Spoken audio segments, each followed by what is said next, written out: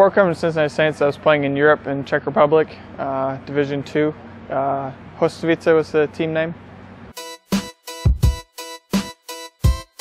Some of the similarities are definitely the team chemistry, really just gelling together as a team and picking each other up when we're down.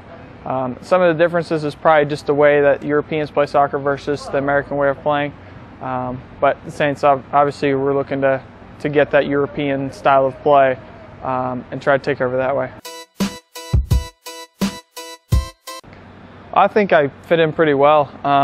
You know, been playing in Europe for a couple of years now, and just kind of learning the fundamentals of actual soccer and trying to you know, establish that here at the Saints and helping out the team.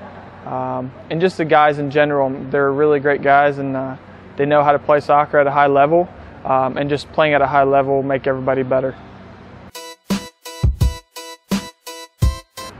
Yeah, actually take a shower, that's the first thing I do, and then I just listen to my iPod and watch some YouTube videos of some soccer players, and then try to bring that into the real game when I'm playing.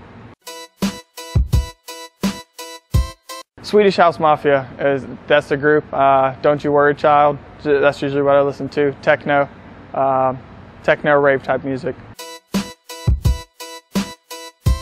Manchester United. Man U? Yeah. Who's your favorite player? Zlatan Ibrahimovic, he's also from Sweden, one of the best strikers in the world, so definitely have to go with my, my Swedish colleague. Definitely dedication and hard work.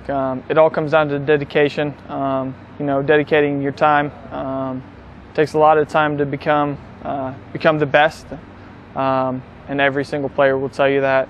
Dedication with time and effort, just putting 100% in at trainings.